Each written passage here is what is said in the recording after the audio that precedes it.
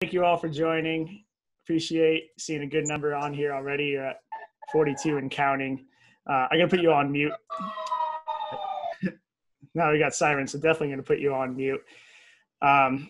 So for those of you, a couple new faces here. So I'm Shane Barclay, for those who don't know me. And for those who do know me, good to see you again. I started doing these calls a few months ago in absence of our baseball tours, and they've turned into something really fun and special. Today will be no different with Don Nomura joining us, so we're in for a real treat. So now, the plan for today. So we're going to go to Michael West Bay real quick, and Trevor. Lucky we have both of you guys on today for any relevant NPB updates, any big picture items. Then I have a couple announcements and introductions. Then we're going to get to our special guest, Don Nomura, and we should be done. The whole thing should be done within 90 minutes. So let's see. Let's go to Michael and Trevor. Let's just get this one. Let's do this right away.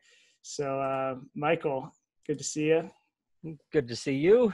All right, what do you got for us? The past couple of weeks, the only real I guess virus-related news has been that an umpire on the farm level in the Western League came down with coronavirus, and this caused a little bit of a stir in that the powers that be had not really prepared for that scenario. I'm not exactly sure of the timeline, but I believe that he came into contact with somebody who had the virus on the 2nd. He found out about it on the 5th, and he was tested then and basically started having symptoms around the 7th. So he was taken out of the umpiring rotation in the Western League, leaving them with only 2 umpires for the games that he should have been participating in. So the powers that be are kind of reevaluating how that part of everything works, as it kind of came as a bit of a surprise or a hole in their preparations. Otherwise, another hawk has come down with the virus, but is quarantining. No major disruptions, except that I believe that the Hawks have stopped allowing fans into their farm games. Otherwise, I believe that next Monday or the Monday following that, we're going to get news about how things are going to proceed into September. Got it. As far as attendance? As far as attendance goes. Right now, it's still 5,000 person limit per stadium. Got it. Well, if they were unprepared for the umpire thing, it seems to be right on with how everything has been for the last 6 months. Nobody seems to be prepared for what comes. Always surprises. So just keep rolling with it, I guess. All right. Well, thanks, Michael. Trevor, I'm going to go to you real quick just to see, do you have anything to add there? You're our other NPB guy. So give you a chance to add in any big picture items you have for the last couple of weeks. Not as far as sickness or COVID-19 or anything like that. Hi, everyone. By the way, I'm Trevor. I've been writing the newsletter for JapanBall's for the past couple to 3 years, and it's always fun to keep everyone up to par on stuff. But let me know if there's anything you ever want me to update on specifically that I haven't been touching on. As far as like the baseball itself, like I know it's still early in the season, but the Pacific League is getting really hot up at the top. Like actually there's a big gap right now between the top 4 and the bottom 2, which is kind of nice in a way. Like, I mean, it's sad to see the Buffaloes and the Lions tanking so bad right now, but the other 4 teams are all, I think, within 2.5 games of each other, including a 2-way tie for first, which has been that way for about a week, maybe even a bit more. Right, Gabe? You're the one doing the caps. Yeah. The Eagles and the Lions have been right up at the top, Eagles and Hawks have been right up at the top for a good long time. And then in the Central, what was looking like a runaway with the Giants ahead, I think 5 games on everybody and even more. I think it's kind of closed up a little bit with the Bay Stars going on a bit of a roll. And so I think there's a 3-game gap there now. And so any series could tilt that and make it an exciting race again. So it's just good to see that both leagues are really competitive. And it looks like we're going to have some really good ball the rest of August and probably into September as well. Well, yeah, one of the things that I believe they said on the Japan Baseball Weekly podcast recently was that the Pacific League, for the first time in forever in August, has a few teams below 500 because there was no interleague. Nice. All right, That's what the Pacific League beats up on the Central League. Yeah. Well, it'll be fun to follow that. And Trevor, looking forward to keeping you posted on that. So thank you both for that. Real quick, I just want to introduce a few more people. For those of you who don't know, I'm going to start with Andy. So for those of you who don't know Andy's a student at Northwestern that's been helping us out. He's helping produce these chatter ups. So you can thank him in part for these. And he may jump in. He's going to try to monitor the chat to get any questions that you guys have in case you don't want to ask them in person. So don't be afraid if Andy jumps in. And then the other guy I wanted to introduce similarly is Coop Daly. I heard someone talk about the Blackhawks earlier, so you got a friend there. Coop is also a journalism student that's been helping us out. And he's been posting some awesome articles on our blog on JapanBall.com. He posted one today on World War II and lives lost on the Japanese and American sides during World War II, and had some other really interesting pieces that he's put up there too. So I encourage you all to check him out. He's been doing recaps of our chatter ups. He'll be doing one of today's too. So he may ask Don some questions to help with that article. So Coop, thanks for joining us. Yeah, great to be here. Love you guys. Yep. Thank you. Yeah. Other person I want to say real quick, hello to, thank you for joining us from Japan, putting you on the spot here, Marty. Marty Keener is a friend of Japan Ball for a long time, and I'm glad you're on with us. It's good to see you, Marty. Pleasure. Yeah, go ahead. About say one thing. I just had a long talk the day before yesterday with Mike Solomko. And it's a name that probably even all you baseball aficionados don't know. If you do, you really know your Japanese ball. Way back, he played for the Hanshin Tigers for 5 years. And he was an all-star a couple of years, outfielder. He was scouted by the Hanshin Tigers while he was playing ball for the U.S. Army. And he was invited down to Kansai to try out. Had 2 of the best days of his life, he says. And they wanted him to play one more day to see how, give him an extra day and make the final decision. He said he knew he couldn't play any better on the 3rd day, so he said he had to get back to the base. And on the basis of the 2 days, he got signed for the Tigers and then became an all-star. And then interesting about Mike, sometimes I'm asked, the question is, which of the players that have been here speak Japanese? And there's virtually none that speak good Japanese. Mike Solomko is the only player that I know who really is fluent in Japanese. It's because he already had a Japanese wife when he was in the Army, and he stayed in Japan afterwards. He opened up a pot and pan company, a company that with ladies that went door to door, a door-to-door sales organization. And at one point, Mike had over 1,000 ladies working for him. Wow. And was extremely successful in that business. But he stayed here. He's had his wife's home is in Ibaraki, and he has made so much money that he has a really nice place in Honolulu, which he doesn't go to now. But he just turned 85, and he's sharp as a tack. He works out every day. Still, he's been working out for 60-some years. Anyhow, so if you guys come over again, a great guy for you to meet that's been in Japan his whole life really would be Mike Solomko. Awesome. Well, that's an interesting story, and I will confess I do not know about Mike Solomko, so I'm happy to hear about that. And I bet. Is there anybody in the Zoom today that has ever heard of Mike Solomko before? Well, Trevor says he had talked to him, but Trevor is obviously really plugged in. And then because of the Tigers, yeah, Trevor, yeah. But yeah, that'd be great. And Rob Fitz, of course, says, well, I have, but that doesn't count, Rob.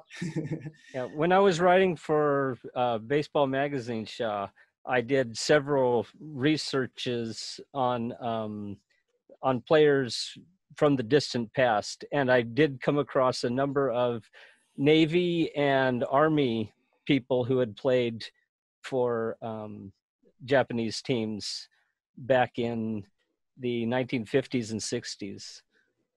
I think Mike was the best, though. I don't think anybody else became an all-star, and he was quite a good player and a really interesting character.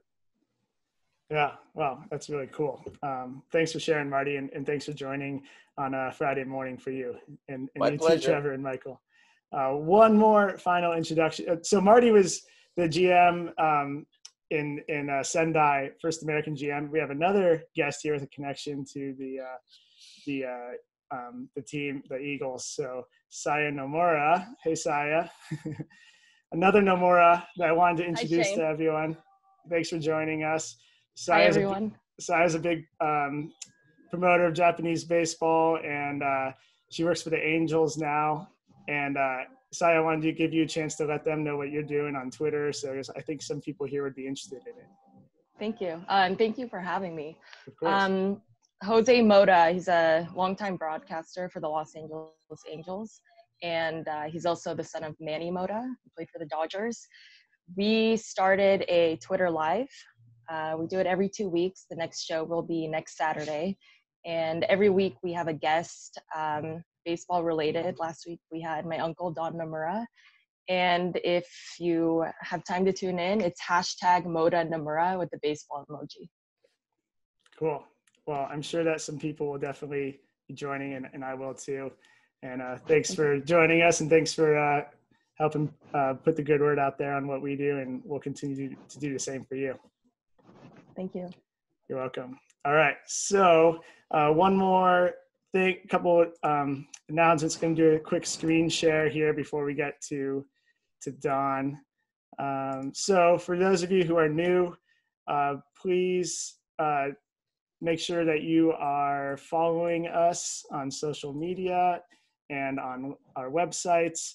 I'm actually working on a website rebuild right now. We're going to combine our two sites into one, so stay tuned for that. The only thing I ask if you're on these calls is to please make sure you're getting our newsletter. You can sign up for that at our websites or the URL there, tinyurl.com/JapanBallNews. Please make sure you're getting our newsletters. That's all I ask for in exchange for putting on these chatter ups for you all.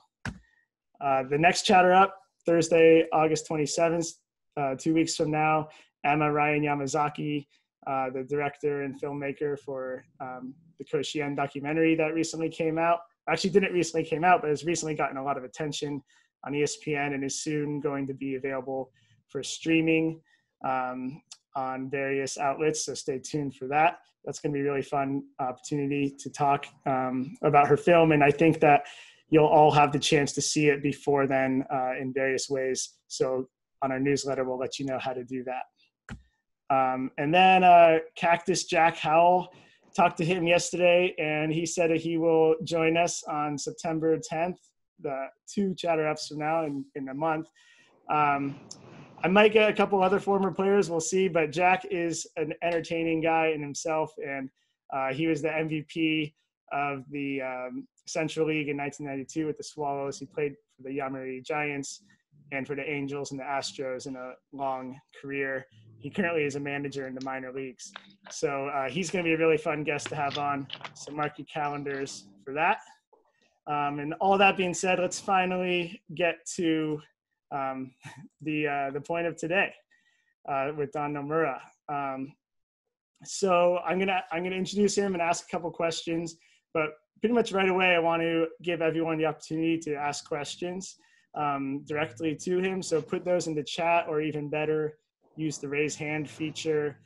You can go ahead and start doing that now if you know you have questions by clicking on the participants icon. And so Don, I'm going to put you in the spotlight here for a second so everyone can see you.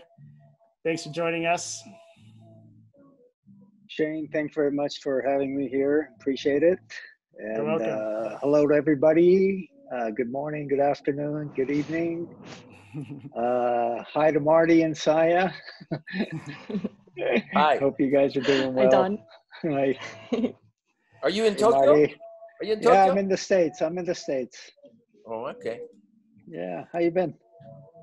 Hanging in there. Good, Trying to good, get my basketball players into Japan. good. Japan doesn't want Americans to come into Japan. I know. All right. So for everyone who I know people know the basics of Don's story. I'm going to do a quick introduction just because it's a pretty interesting one and can form the basis maybe for some questions. So I'll try to run through this relatively quickly here. So of course, he's best known for his trailblazing role in Hideo Nomo's transition to the LA Dodgers from the Buffaloes.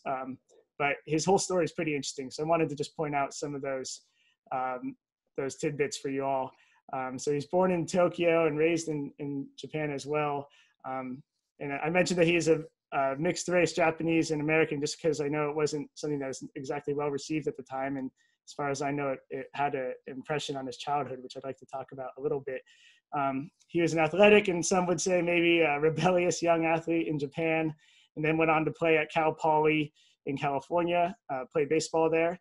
After college, he signed with the Swallows in MPB and played in their minor leagues. Around the same time, he was adopted by his mother's husband, the late baseball legend Katsuya Nomura. So he, around that time, he wrapped up his playing career and moved to LA, where he eventually purchased the Salinas Spurs in the California League, the Class A California League. And with the Spurs, he had a player named Max Suzuki, who was a fascinating young prospect with an interesting story in his own right. And Don became his agent. Max signed a big contract with the Mariners, and that kind of put Don in the agent world. And from there, he sought to represent an NPB player that wanted to come into big leagues, which eventually led him to Nomo, of course. Him and Nomo worked the system to join the Dodgers, and the baseball world would really never be the same in a lot of ways. After that, he represented a couple more players in really interesting cases, complex cases. That'd be Hideki Irabu and Alfonso Soriano. And all that work led to them really reworking the whole system between Japan and the United States with baseball players. So he was right in the middle of all of that. And since then, he's represented a number of other players such as Yu Darvish and Kenta Maeda. And his agency, KDN Sports, represents dozens of Japanese ball players and also a lot of American ball players that have played in Japan, and even soccer players too. So that's the quick 2-minute rundown. I hope did I cover it all enough for you there, Don? Actually, I have a little change. Our company is no longer KDN Sports. It's Muse Sports USA. We were bought by the music company Muse last year. Perfect. Okay. Well, thank you for not that. bought, but we merged with them. So that's our name now. Yeah. Yeah. Perfect. And thank you for mentioning that. I think that I got that right in our newsletter, but I didn't change my notes. So thank you for pointing that out. So I just wanted to start in the beginning with a couple of questions, and then we'll open it up to everyone else. So growing up in Japan, it seems like maybe you didn't have quite the typical Japanese experience.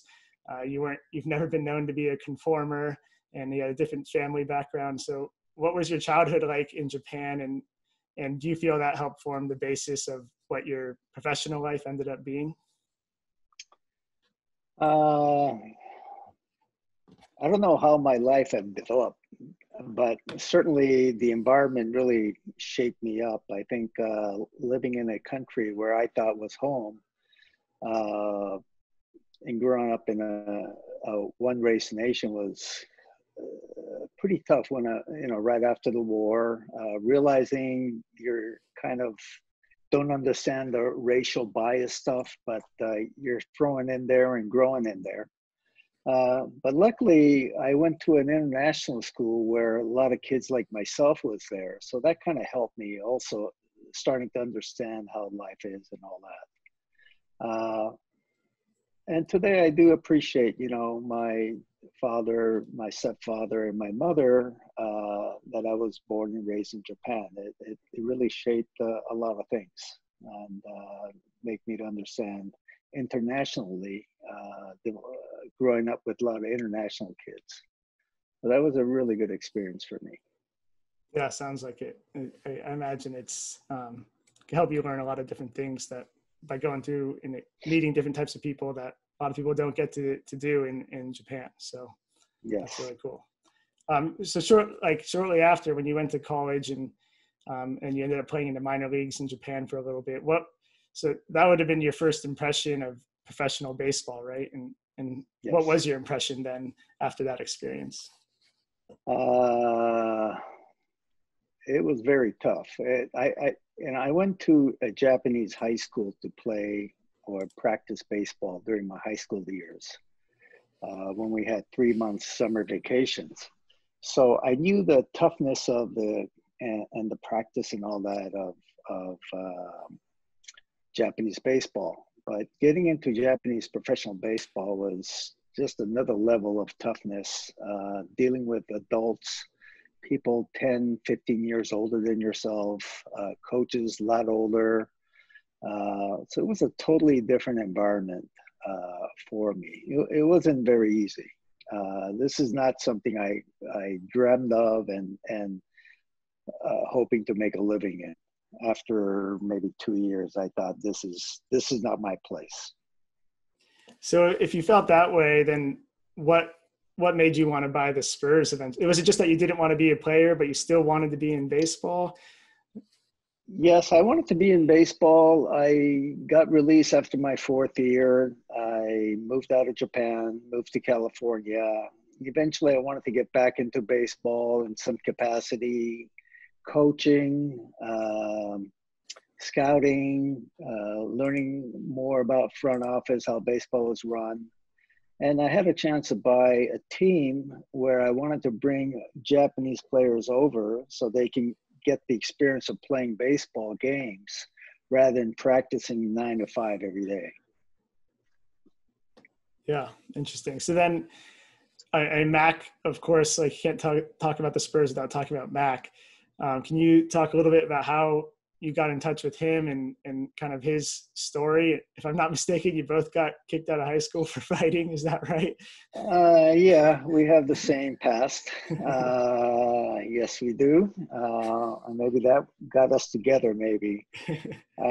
Mac, I first met him when he was second year of his junior high school in Japan. I used to coach a junior high school team in Japan back in the late 80s and early 90s. And we formed a tour every year to go down to San Diego, participate at Tony Gwynn's baseball school for about 5 days. So he came as a participant from Osaka. He was very well talented. I mean, he threw hard, he ran well, he can hit the ball. And so I caught him one afternoon, told him, hey, keep playing game. You might make it someday. Then 3 years later, his coach calls and says, I need a place for Mac to play because he just got kicked out of school. And in Japan, if you don't belong to a high school baseball association, you basically have no place to play baseball. So I said, as long as he follows our rules, he can be a clubby, work for the club, practice for the club, and then see how he develops within a year or two. So that was kind of where I brought Max Luecke into Salinas with the ball team. That's really cool. Yeah, his story is a fascinating one, and I'm glad to see that he's still involved in the game in Japan, right? I believe he's have a baseball school down in Hyogo and teaches a lot of kids. Yeah. Okay. Well, question, Don. Yes. Didn't Salinas always lose to Lodi, as I recall? when I owned the team, Lodi was already gone. Maybe the other Salinas. Oh, I had a different Marty memory. used to own Lodi Club, right? Many years ago. We were in the same league, so we had fun. Yeah. We had fun. That's a great league, the California League. Yeah, it sure was. When I worked in the California League in my first job in baseball, and a bunch of players, it was their first full year of pro ball, and they were all excited because they got assigned to the California League, and they knew I was from California, and they were like, Shane, what the heck is going on here? Because I thought California was like beaches and Hollywood, and I'm in Bakersfield, Inland Empire, Fresno. Country and Western music is what you get in Bakersfield. Yeah, but it is a cool league, though. Which team do you worked for? I was with Visalia. Okay. I was working for the Diamondbacks, assigned to Visalia. Yeah, and so we're just going through the valley all the time, and it's hot and not a lot of mountains or beaches. So I thought that was pretty funny for these guys. Visalia has a history of being owned by the Japanese. That's right. Yeah. Oh, really? I didn't realize that at the time. Yeah.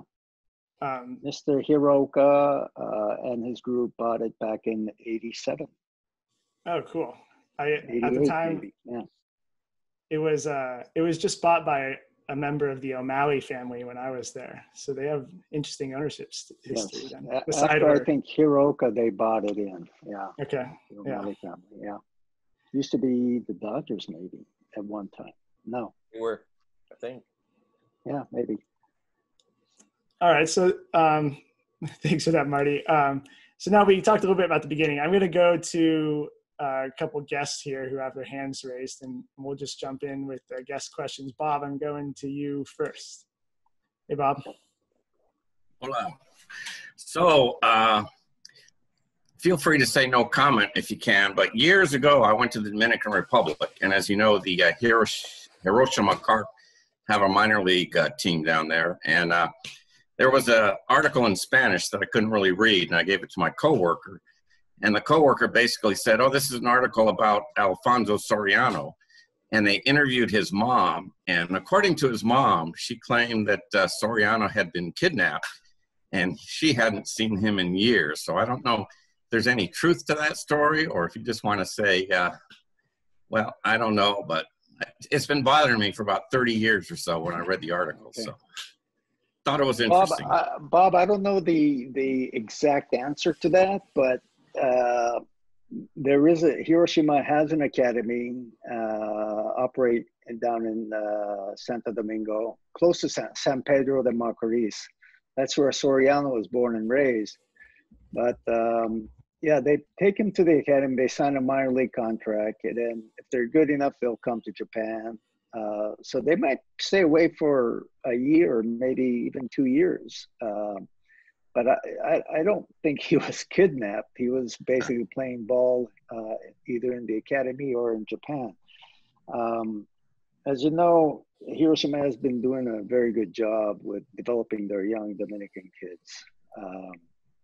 Like the Batista and Francois and Mejia, and those were a lot of the release players they re-signed, and then they developed them. Soriano was never signed professionally.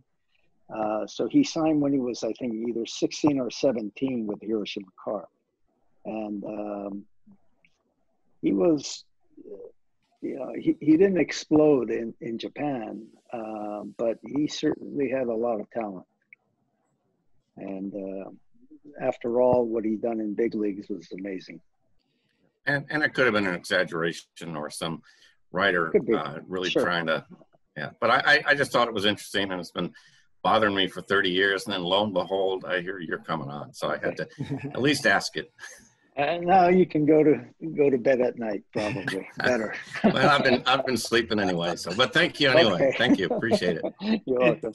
It seems like perhaps it was like a metaphorical kidnapping, because I mean those contracts. And Don, if you don't mind, I'd be curious to hear kind of a little bit more detail about that story. Like it seems like Soriano. Maybe I'm not sure if he didn't quite know what he was getting into, or what exactly came how it played out. But it seems like he didn't really have a lot of options there, and it wasn't necessarily a fair situation from when he signed. A lot of players sign contract without knowing what they get into. So it's important to have agents. Yeah. Yeah. I think they don't quite understand what they're signing on to. Especially the reservation system they have in Japan is very long and tough. Yeah. He's such a toolsy, like, athletic player. He signed with the Carp because he wasn't getting any offers from MLB teams? That's my understanding. Yeah. Nobody signed him. Nobody wanted. He didn't actually run well when he was 15, 16. He was very slow. Huh. He had a pretty good arm, but that's really about it. And other tools like hitting power. He had no power. So everybody passed on him, and Hiroshima signed him and took him to Japan and developed him. Interesting. It's surprising he wasn't running. Maybe he was just a kind of awkward kid, still hadn't grown into his body. Probably. Some guys bloom later, and some guys bloom early, and it depends on each individual, I guess. Cool. Coop had a question on this topic, so I'm going to go to him. Hey, Coop. Hey, Don. Pleasure to see you. Hey, Coop. How you doing? Good. How are you? Good. So my question was, when I was reading about this topic to prepare for this, is that the Soriano thing kind of led to a new thing with the MLB, especially for retirement with a new working agreement. Do you consider this to be a major change in the, environment for Japanese players coming to the MLB, and then maybe more so in the Dominican Republic as well?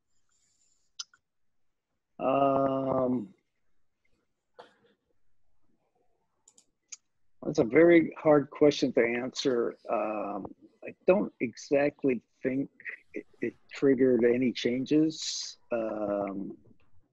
because I think it was more of Hideki Rabu's situation that kind of brought the changes to the U.S.-Japan relationship.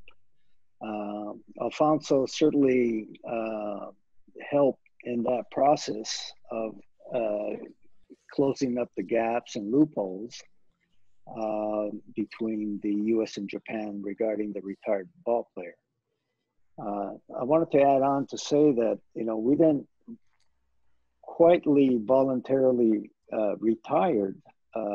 We were ready to sign if we have granted the winning on the arbitration by the arbitrators in Japan. Unfortunately, he did not win, and we thought he should be paid fairly at the average of what the foreign players were making at that time. But they didn't take that into consideration. So our other route was to retire. And that was the rule of Japanese baseball. If you didn't sign a contract, they voluntarily or force you to retire. So he was forced to retire.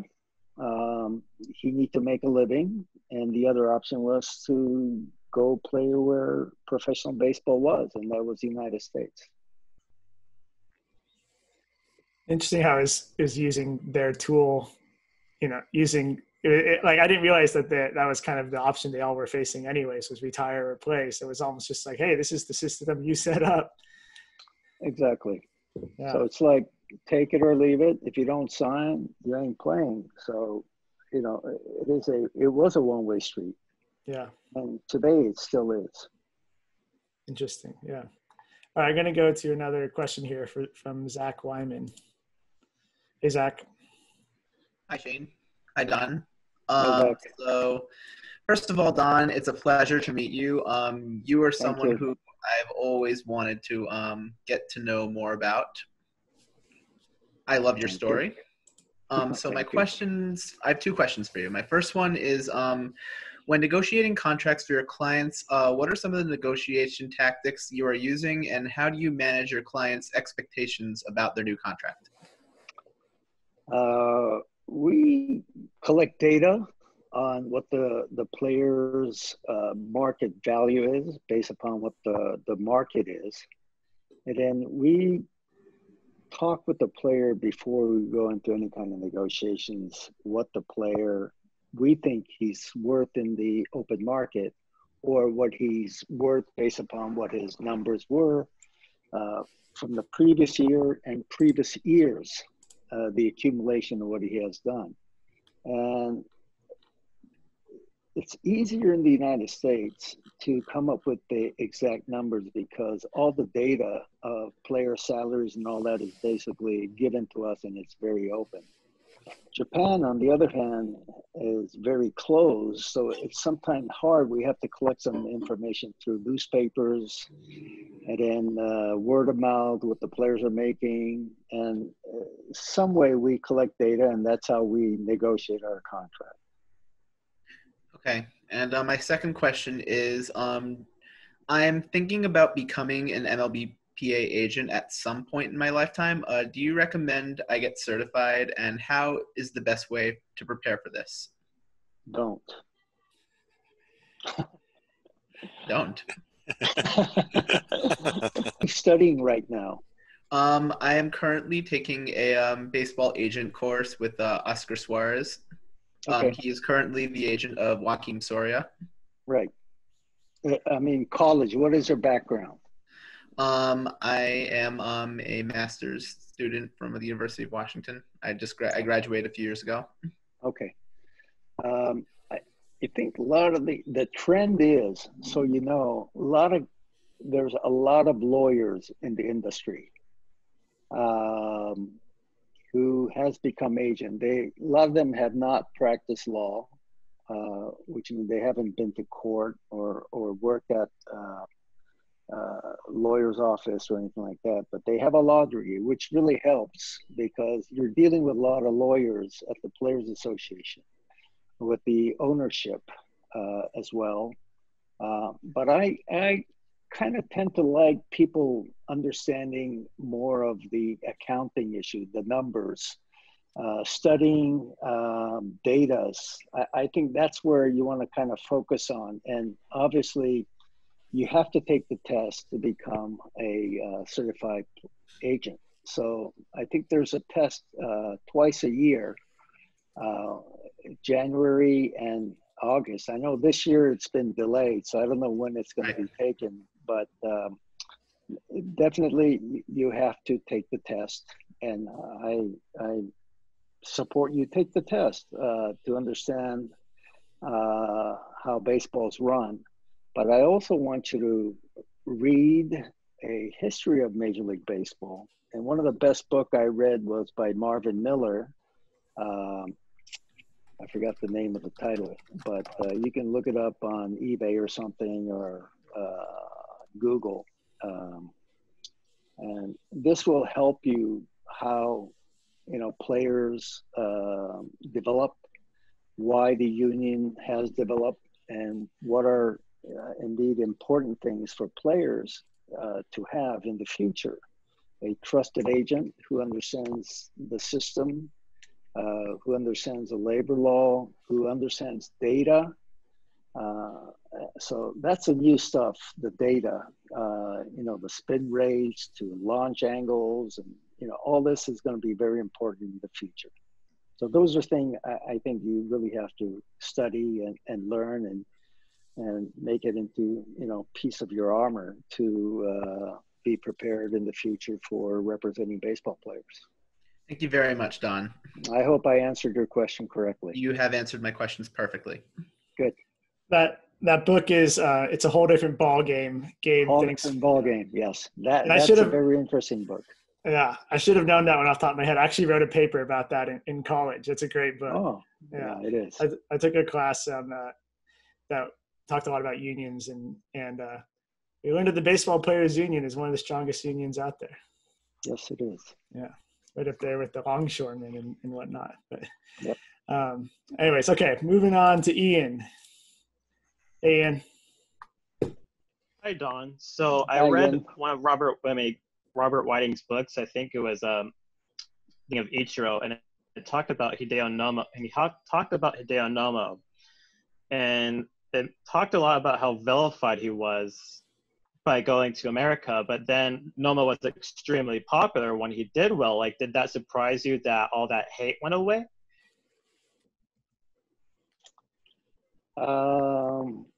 Yes, and I didn't understand back then why, but as I grew older and we see what's going on today in the media market, you know, where the money is, people tend to rush in. And when they saw Hideo leaving Japan, it was all news that they can get ratings on. And once he started doing well, it just turned everything around because they needed to focus on him, get the ratings. And every day it was Hideo's name on the front page of every sporting papers, and people bought that. So it was a surprise, but as I look back and kind of look what happened to how the market evolved, I think it was just a natural way of media shifting from negative to positive. And it's just the way it is, I guess. I'm curious in that process. So the criticism was pretty relentless in the beginning. And obviously you had to go through a lot of hurdles and have some uncomfortable meetings and whatnot. At what point did you and Nomo, or maybe it's at different points, were you able to finally kind of sit back and enjoy what you had accomplished?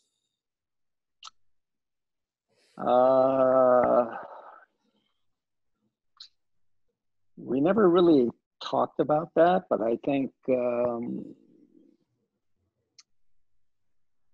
this whole thing, I think, really supported him because of this whole negativity that was against him. And I think really helped him make sure that he thought he had to do well just to overcome. And that became a energizer for him. And it just kept on and on and on. And after Hideo, I had Hideki Rabu, Checo, Soriano. And so to me, it was a never-ending thing. But for Hideo, I think after the first year, I think he was relieved for many things.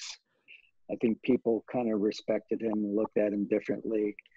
But above all, I think, you know, Peter O'Malley played a very strong role in helping and supporting Hideo from day one, from the negative to all the way to the positive. And he basically never changed his position, whether Hideo did well or not. So, you know, there's a lot of people supported him. Even Tommy Lasorda and all the people, the staff during that period. That's great to hear. That's good. Is in that during the Nomo process, if I'm not mistaken, that you were kind of the first agent to represent a player in his negotiations with the team in Japan, and read that you were kicked out of some meetings. Like, what was your reaction to that, and what was Nomo's reaction to that? Like, was he having to kind of who was leading the way there? You know, I imagine it was an uncomfortable situation. Well, I'm kind of used to being kicked out. I was kicked out of school, kicked out of office, and all that. So Hideo, you know, knew that I was not allowed, but he said, "Let's go." We went in together. They kicked me out. Hideo says, "I'm leaving with you," to the general manager then. So he was very cooperative. That's the kind of client you want to have, that can support you and you can support them together. And that makes good synergy as a team. Yeah, sounds like it. He was kind of critical, very critical of the baseball establishment in Japan. And so the players you represented since then, is that a common thing where the players that leave maybe don't like the establishment there? Or has that evolved where they're not so upset by it? Or was Nomo really just a unique case in that way? I don't think he was not happy with the establishment. I think his dream was to play in Major League Baseball. He just didn't know how to get there. And because when he told me he was scouted during the Olympics by major league teams, but he didn't know how to go to the United States. And the only path he had was to join the NPB then. But his dream was always to somehow play in the United States. And the dream even got bigger when he played against the MLB All-Star teams. So his dream was stronger going to the States rather than disliking the establishment in Japan. Obviously, he didn't truly understand what the reservation was, the free agencies, the injuries, and how he was used, and all that, and that we have to discuss. And he slowly understand that the system was totally different from US and Japan. Got it.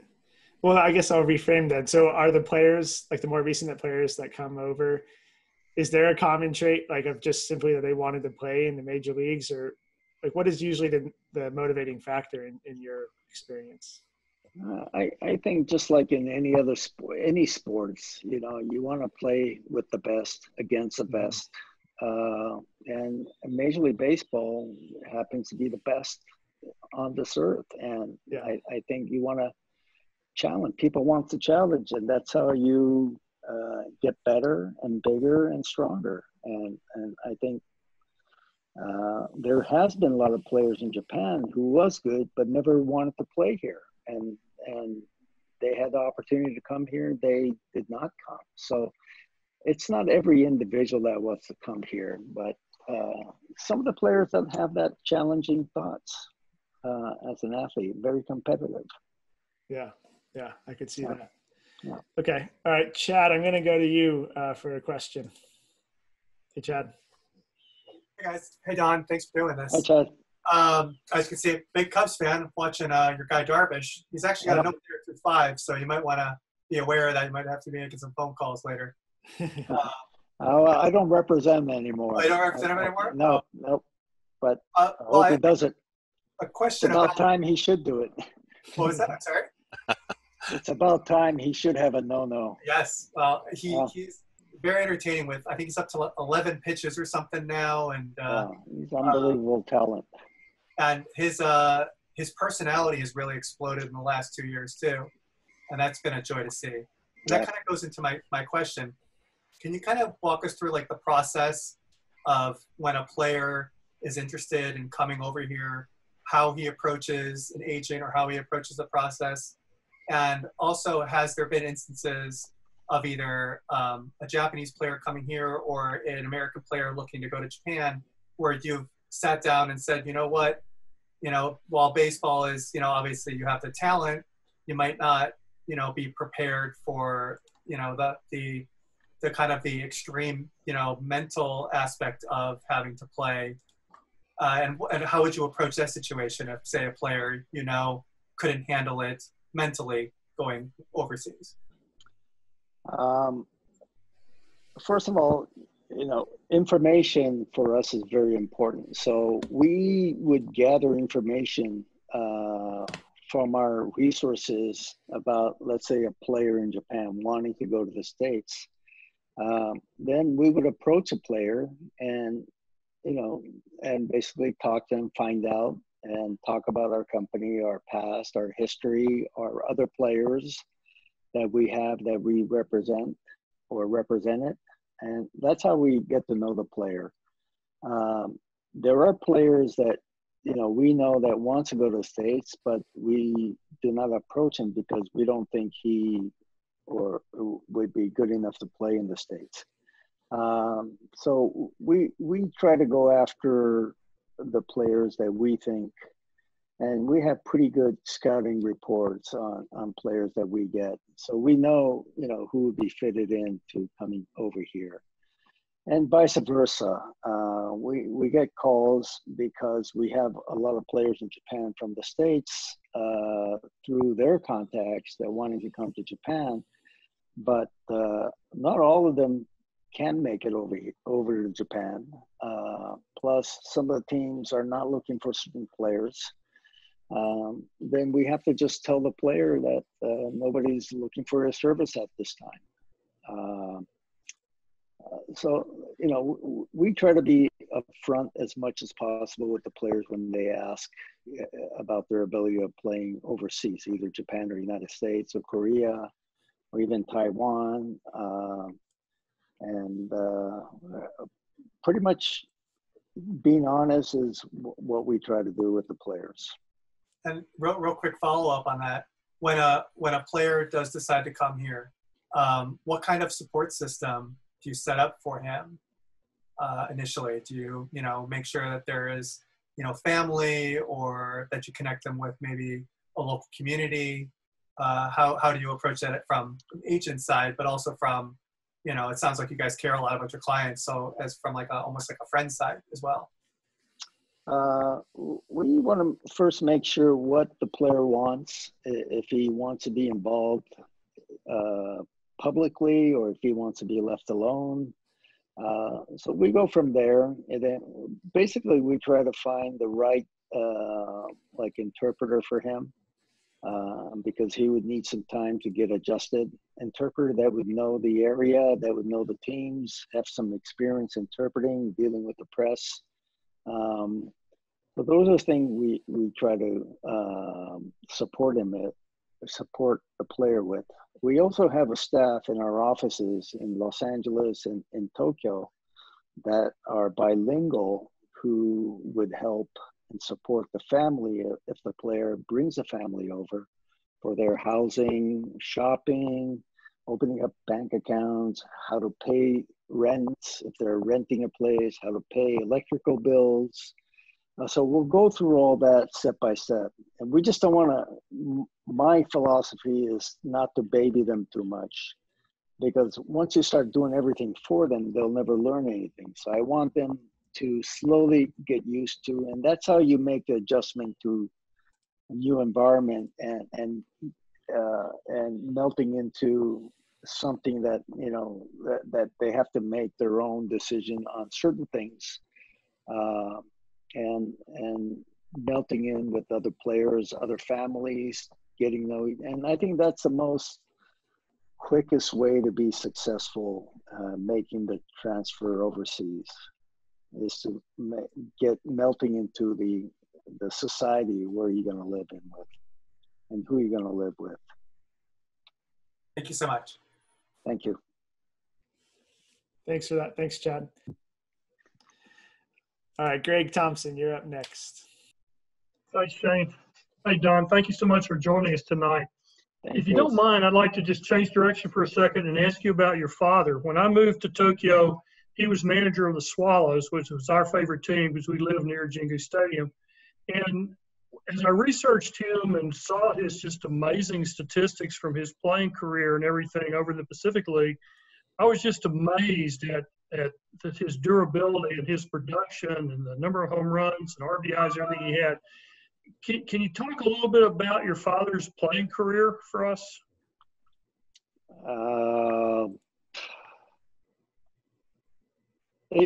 To me, it's just amazing what he has accomplished. And I think he had a good wife, and that's one of the reasons.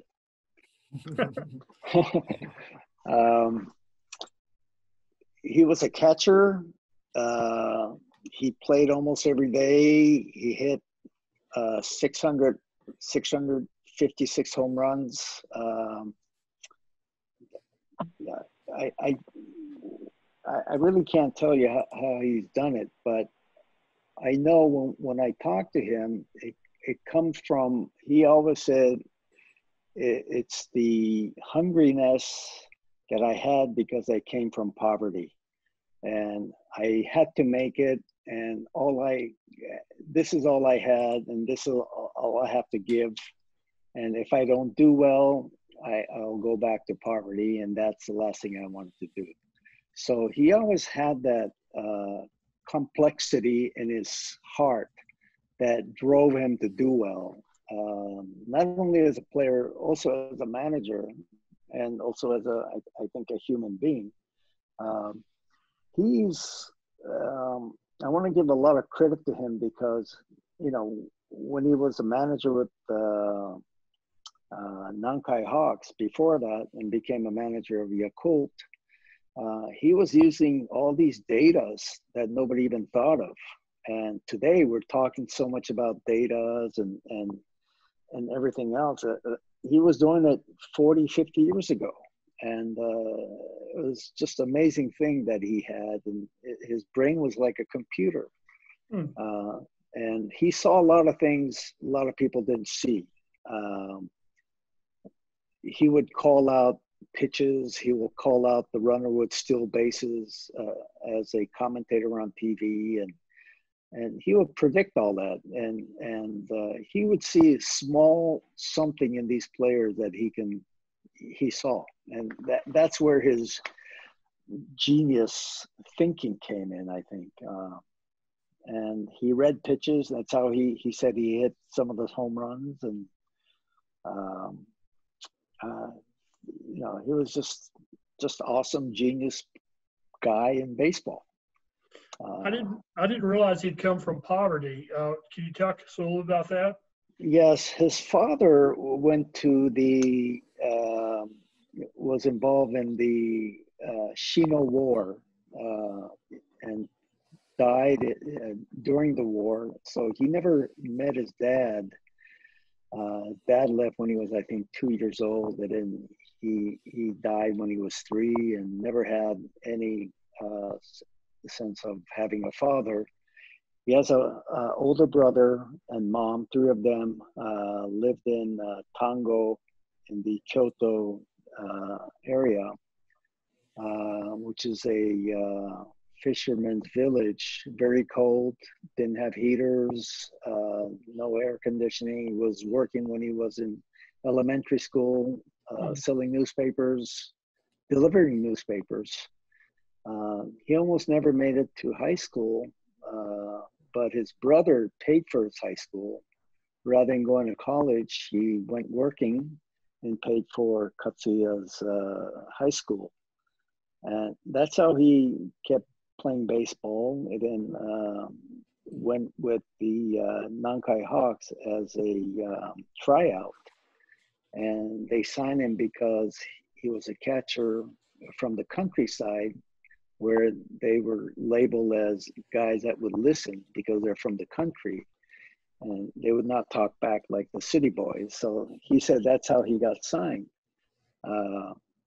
So he's got a very interesting life before becoming a star with Japanese professional baseball. Yeah. Well, thank you. He's a fascinating guy. I didn't realize how fascinating he was. He was amazing. He was a great stepfather and great person. I really miss him. Yeah. Thank you very much. Thank you. Thanks, Greg, and our condolences for him, Don, as well. Do you recall seeing him play, or at least following him as when he was a player and you were in Japan? Oh yeah, yes. Did you ever see him play in person? Yes, I was at most of his games in Tokyo when he came to Tokyo when I was a kid. Used to go to Korakuen Stadium, which is the pre-Dome Tokyo Dome. They used to have a old stadium right next to it. And I used to go there every time. I go to spring training. It's just amazing. I'm sure that you would have said someone was crazy if they said you were going to have his last name and have him be your father when you were a kid watching. Never imagined. Yeah. Well, can I ask, did he hate the Central League and the Giants as much as I thought he did? Probably more than you did. He was more concerned about, the Tokyo Giants having so much power then, signing, because they didn't have the draft and they were signing a lot of the great players. And the Pacific League was always without fans in the stadiums. So he was very concerned about that. All right, thank you for that. That's all great stuff. Gabe, I'm going to go to you. Thanks, Shane. Hello, Don. Hey, thank you for taking the time out today. My question's around the recognition and awareness of the Japanese game in North America. Although the internet has definitely helped matters, most fans still aren't even aware of NPB in North America until they have an import join their MLB team, like an Otani or an Ichiro, or even someone like a Shun Yamaguchi or Rafael Dolis. All of a sudden, everyone in Toronto is Googling Yomiuri Giants and Hanshin Tigers. What would you do to better market the Japanese game in North America? First of all, I wish I knew. I really don't. Um, but I have an idea. Couple ideas. I think NPB in order to survive and to get better, I think they have to start a new league with Korea, China, and Taiwan, and have this Asian major league and market that within Asia strongly, import more players from the United States, export more players from Japan, and really, have a international market where U.S. and Japan can share, and have someday the true World Series. Probably the best place would be Honolulu, right in the middle of U.S. and Japan. If Japanese baseball does not go international, I think they'll never see the light in promoting themselves in the United States. They'll always be secondary. I think having a quota for foreigners should be taken out. They should bring more foreigners to be more competitive. They should have more teams. And like I said, they should have this league formed within Asia to be more competitive, and so they can play against Major League Baseball.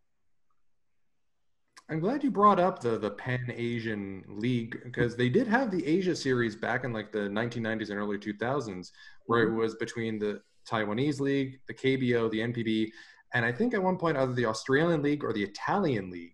Bringing that back does seem like a relatively straightforward idea to improve the quality and awareness of baseball. Also be an easy marketing rights for TV. All of a sudden you have baseball in November and December now to put on television. Sure. Thanks again, Don. Thank you. Hope I answered your question. Sure did. Thanks. I think that pretty much everyone in this group would love to see a true World Series, and yeah, the idea of a Pan-Asian League is a really interesting one as well. Let's hope that happens. Someone's got to make it happen.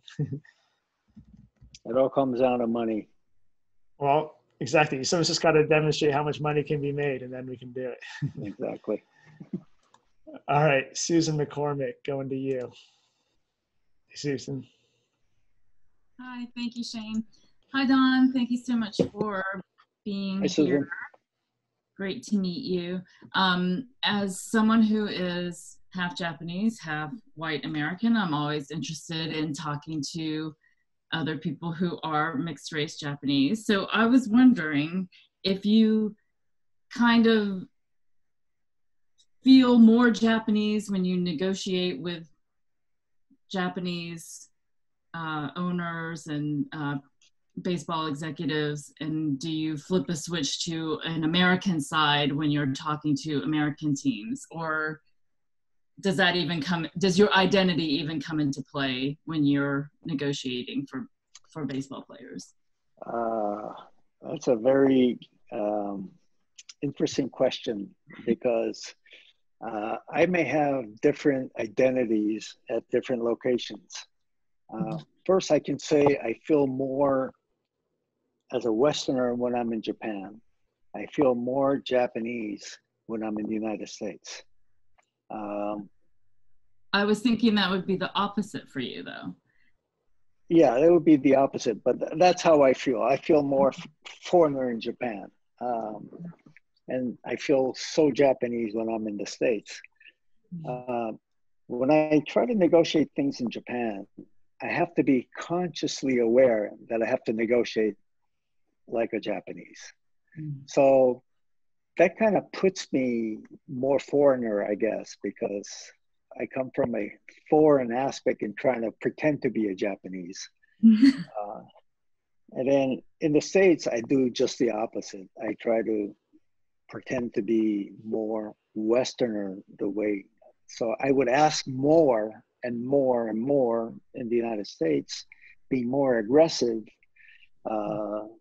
in asking things versus less aggressive in Japan and try to get around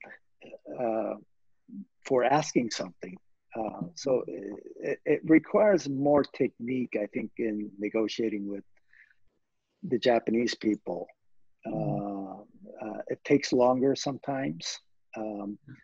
And the States, it's like, you know, give me this, give me that. Yes, no, no, yes. You know, it's a lot, to me, easier to understand. So Japanese are very sometimes difficult, because when they say yes, doesn't necessarily mean yes, as you probably know. Right. Yeah. You said yes just now. That means, yes. Did you really understand? So as yeah, an American, really. yes, I understand that part. Yeah. Okay. My American side understands. Okay. So yeah, sometimes when they say yes, it doesn't really mean yes, and so you have to go further down to understand, and then you can't piss them off, and sometimes they get pissed off without your real bad intention. So you really have to be careful how you handle things, making sure that, you know, they feel equally okay as you do. And those are the hard part that I kind of learned through my getting old process. But I imagine Japanese players would look to you as being more attractive to helping them get here to the States, because you have the savvy to negotiate as an American on their behalf. Sure. But still in Japan, I think we have to follow the Japanese protocol. I would go a step further, but I still have to be pretending to be more Japanese to get to my point. But I will get to the point. If I have to call them every day to get there, I would say it, you know, I will call. And how long did I approach it, I would say. And how long did it get you to find that approach? Did you have it within you with Hideo Nomo from the very beginning, or was it something that was like a slow burn up until, you know, all these years? I thought I did, but when I look back, maybe I didn't. So it's like a slow burn. It catches up, and then you kind of learn from your past experience. But I can also say this: the younger Japanese generation is a little more westernized. So you can kind of be a little more direct than the old generation. And I think a lot of the younger professional baseball people that's involved today come a little bit from a different background than the old ownership, like the Kintetsu Buffaloes. They're really old school people. And today you see much younger people involved in the world of sports. And because of more information today with US baseball, I think people understand a little bit more how to interact with people from foreign countries. So it's been a lot easier for me to deal with Japanese people. And I think they still have my image of being a bad guy. And I think they kind of, you know, understand that. Yeah. So, yeah. But it's a slow learning process. It's a change, but, you know, I think it's getting a lot easier now compared to 30 years ago, 25 years ago. Yes. Thank you so much. Appreciate it. Thank you, Susan. I hope I answered your question. Good. Thanks, Susan. That was really interesting. I enjoyed that, listening in on that. And I'm half Chinese, so I appreciate that too. Oh, good. Yuriko Gama Romer I'm not going to put the spotlight on you, Yuriko, because I know that you've been on Zoom a lot recently. For all of you who saw her panel on Monday, that was great. But she wants to know, as an American, like maybe you know the answer to this, Don, but what do you know about like when American agents go into Japan to negotiate? Are they forgiving of their lack of feel, or do they have to learn how to do things the Japanese way?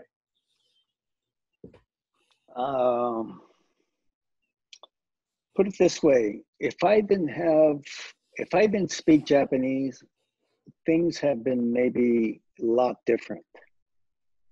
Because I speak Japanese, conveniently I would become Japanese. And conveniently, I would become a foreigner. So if you're strictly American agent coming to Japan or a foreign agent coming to Japan, they respect that as, somebody different from being a Japanese. But once they know, like they know I speak Japanese and I approach with Japanese, so conveniently, they would consider me Japanese at a certain situation, and then they would say, "Oh, he does this kind of thing because he's a gaijin, he's a foreigner." So people use that conveniently. But if you're a non-speaking foreigner, then sometimes you get by a lot of stuff. Sometimes it's easier. Yeah, interesting. Eureka also asked about, changing subjects here, on WBC. Like, obviously you're a fan of the international game and you want to see more cohesion. What's your thoughts on the World Baseball Classic?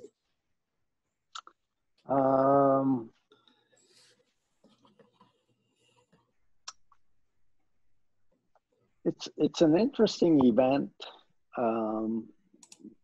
It has to be, to me, it's a good concept to have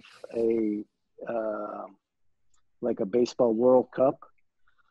But when you look at soccer World Cup, you have people really competing for that win. And when it comes to baseball, it's more like not winning, but just participation. So it's not 100%, I would say. I mean, don't get me wrong. A lot of players are involved, try to win, but some of them aren't. Seems like because of the injuries, and the owners are keeping them out of playing at certain games because they're paying a lot of money, and which I understand.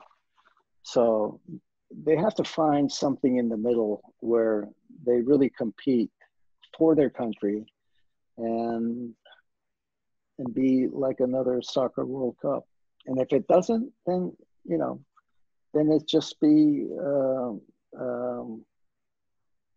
just another carnival, and that's fine too.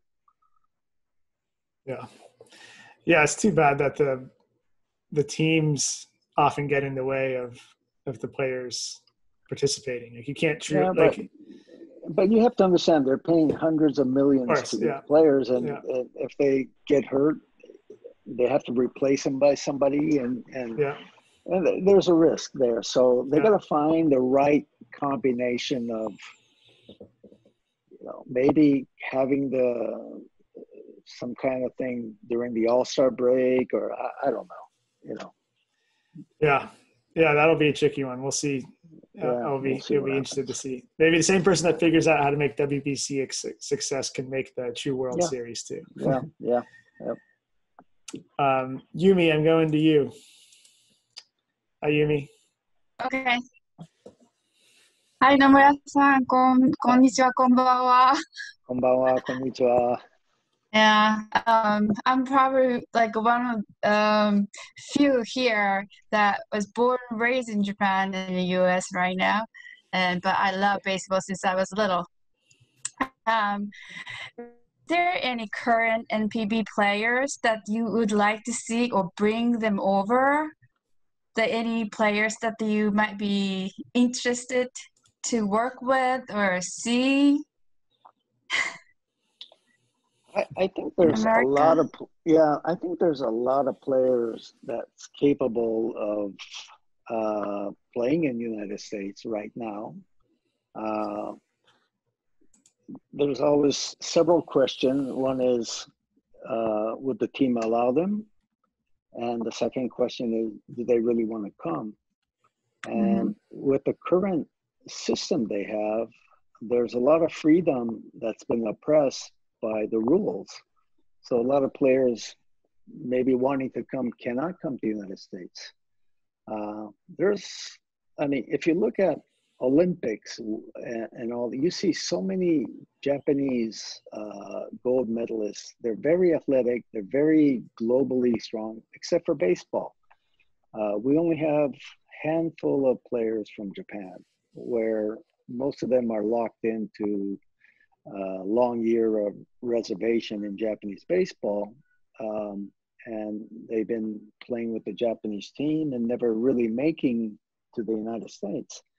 But every team, I think, in Japanese baseball has maybe one or maybe two players, or maybe even more in the minor league system, that can come over right now and participate in Major League Baseball. Name a few would be like Yanagida Senshu, player Yanagida of, I mean, he's a Major League superstar. His home run is great, and amazing. So and he never was that great when, I think, in high school, because nobody noticed him. But he's more of a late bloomer. And after signing with SoftBank, he became such a great ball player. Yeah, and he said in, I think, one of the interviews that I think when he was in high school, Boston Red Sox scout was watching him, and he said, "Ooh, foreigners watching me," and he got scared or something. Like he's kind of a funny guy, but yeah. But I'm very happy to see him, perform the last Japanese-U.S. The game in the fall. Yeah. So okay, thank you so much. Yes. Thank you. Thanks, Yumi. All right. Richard has a question about another player. Richard, I'm going to you. Hey, Richard. Hi. Can you hear me? Yep. Yes. Okay. I wanted to ask you about Tsuyoshi Shinjo. Bobby Valentine was a guest a few weeks ago, and he said that he thought that Shinjo probably wasn't used properly. He was a great defensive player and all that, but the reason he didn't make it in MLB was because he wasn't used properly. And of course, you can say that about American players in Major League. Sometimes they're not used well. They go to another team and they're great. But I was wondering what your thoughts were on Shinjo and his experience. As you know, Shinjo is a very talented player. So when you talk about scouting tools, he has a great arm. He runs well. He can hit the long ball. I don't know if he was used well or not, but tool-wise, he was a major league player, and he didn't get to play every day.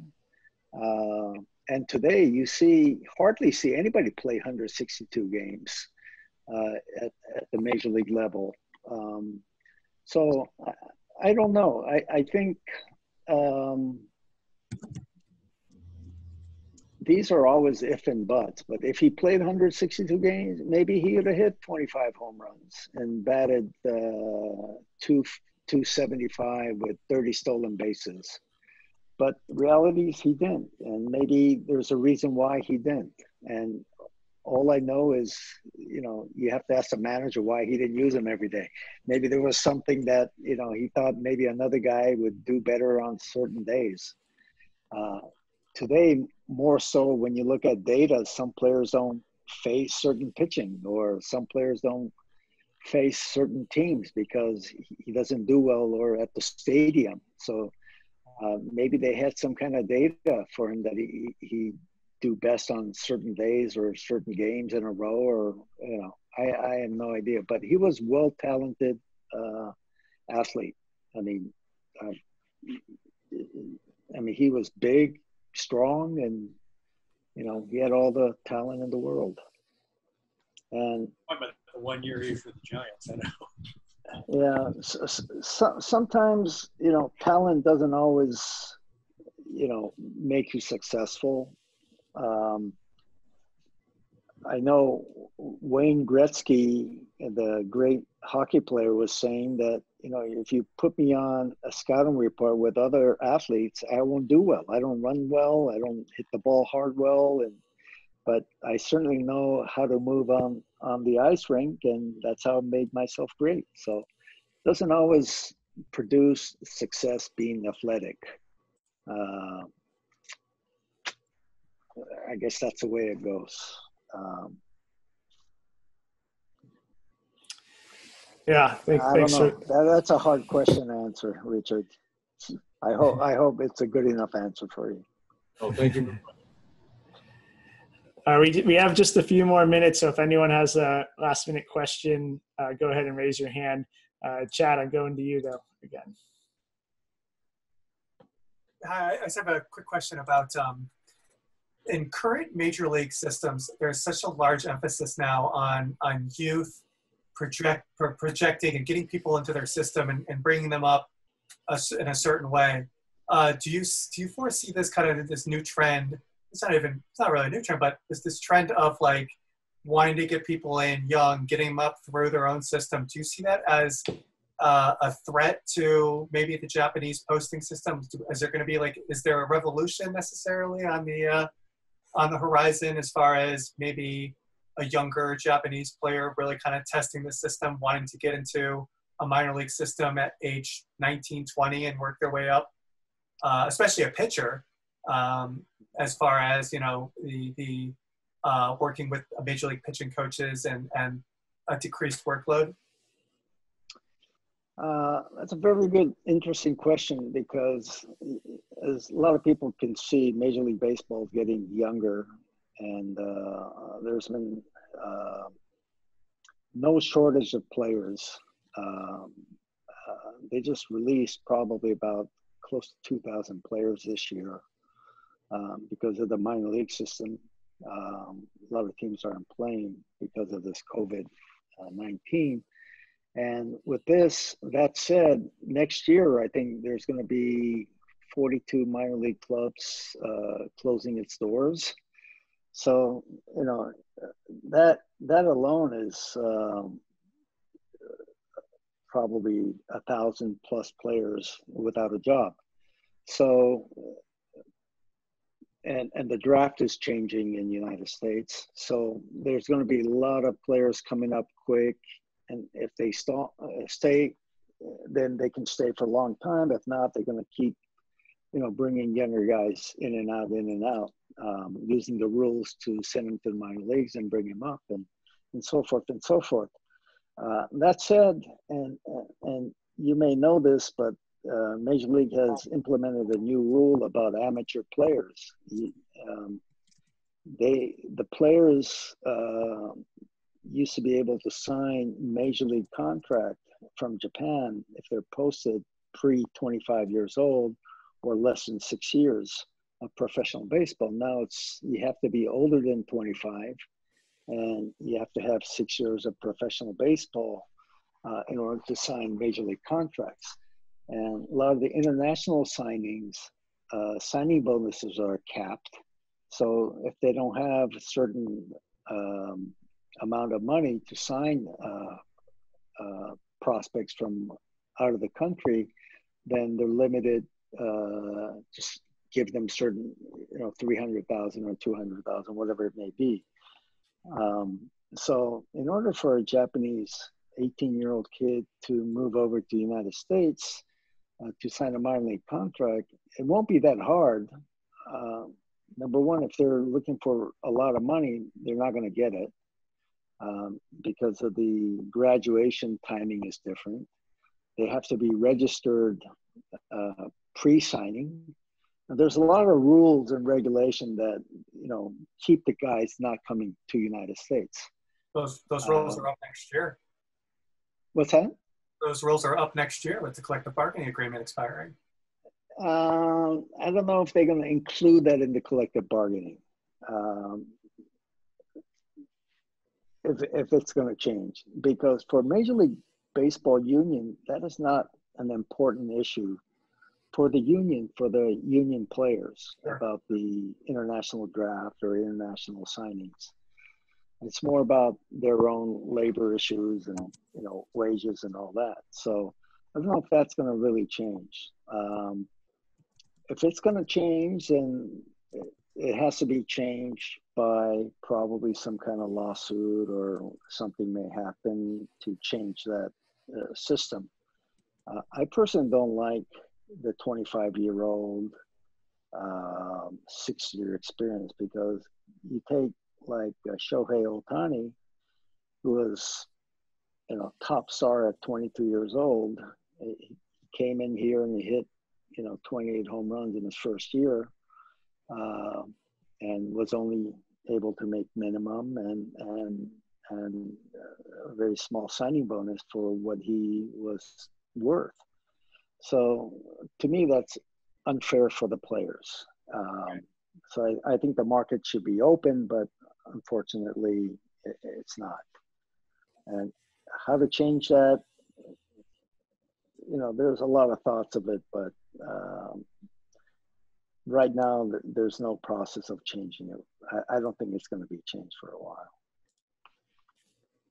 Thank you. I don't know if that's a satisfactory answer. That's a good answer. Good. Yeah.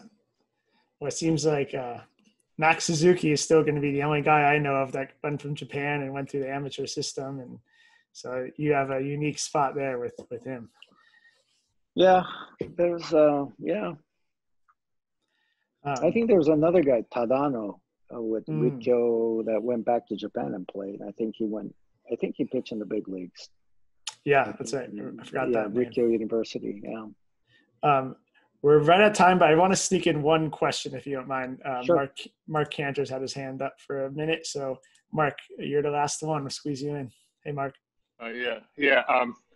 I want to ask you, is there an issue about when you're negotiating in Japan about the non-confrontational aspect of the Japanese? Because I have found when I've been in Japan, when I've had a couple of issues, that all of a sudden there's non-confrontation, and all of a sudden it becomes hard for me. I just have to keep pushing and pushing and pushing, and I feel like I'm going against a cultural norm.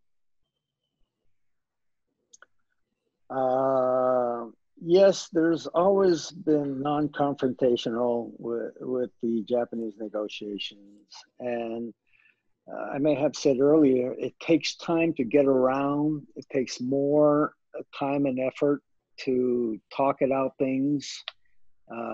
It's very difficult because it's more based upon not the reality or the fact itself, but about sometimes saving faces, caring for the other side, and making sure that they're fairly taken care of. And so it's a matter of balance.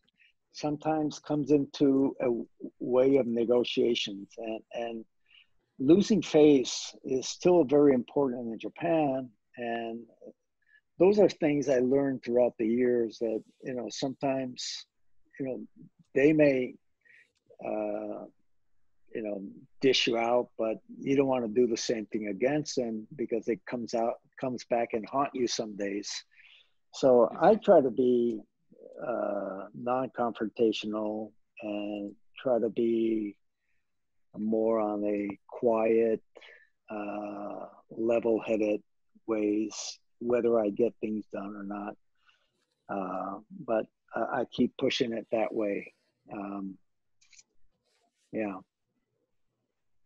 Thank you. I hope it's a good answer for you.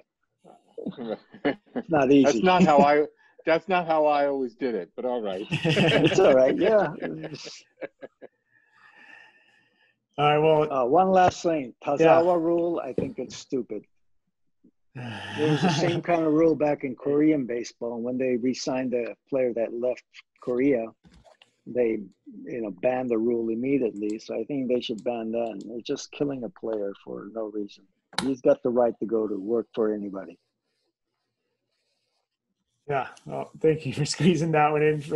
Some people were asking about that in the chat a couple times, and it's a good way to end, because of course, you've always been a big proponent of players' rights, and it's important to have people like you in the game.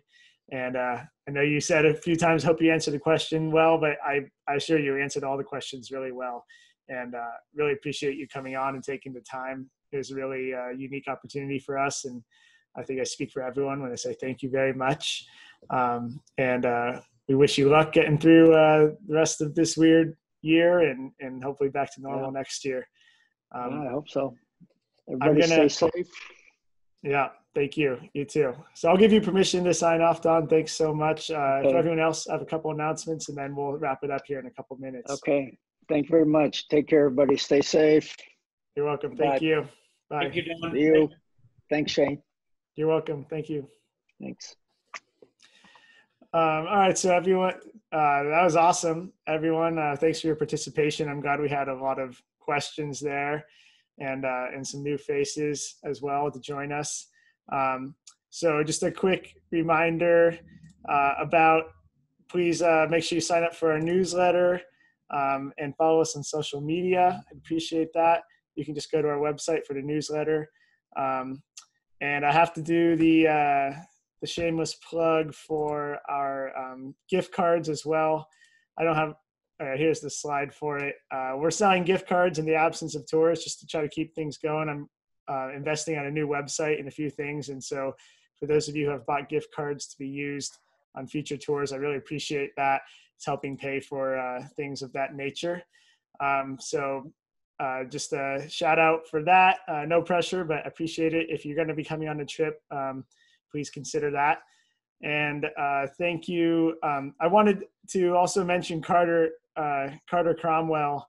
I didn't mention you earlier, Carter, but Carter's been putting out a weekly update on our blog.